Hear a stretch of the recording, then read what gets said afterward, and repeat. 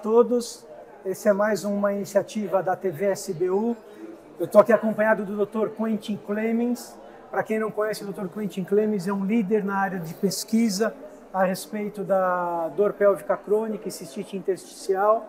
Ele é um dos líderes do MAPP Group, que vem mapeando e fazendo uma série de pesquisas recentes e importantes avanços nesta área.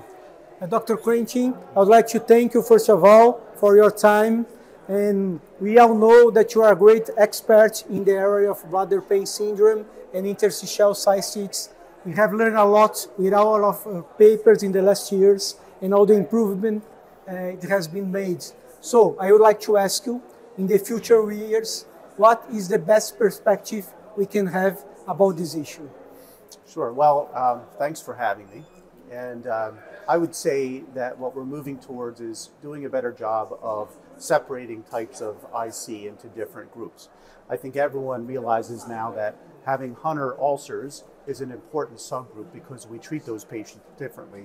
But some more data that's come out is related to features like having widespread pain as an example, where there's some data to suggest that patients who have IC plus widespread pain do better with more systemic therapies as opposed to therapies focused on the bladder.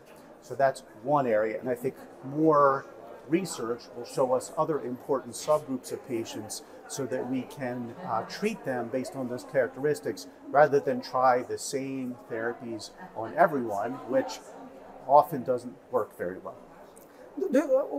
When you look to the available treatments, especially the bladder instillations, there are a lot of questions about the cocktails. Yes. And all the formulas. Yes. And how to compare these results and how to say to the patients what's the best to do with them.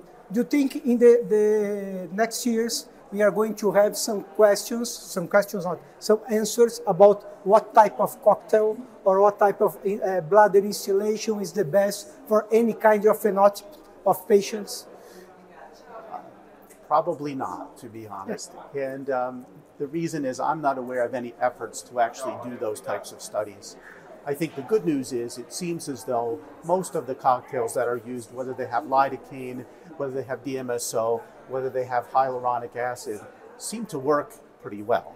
And so, I think that, I guess the message would be, if you have something you're used to using, it's okay to continue it because they all seem to help some patients, but of course having different options. So maybe if you try one of the cocktails and it doesn't work, thinking about trying another one.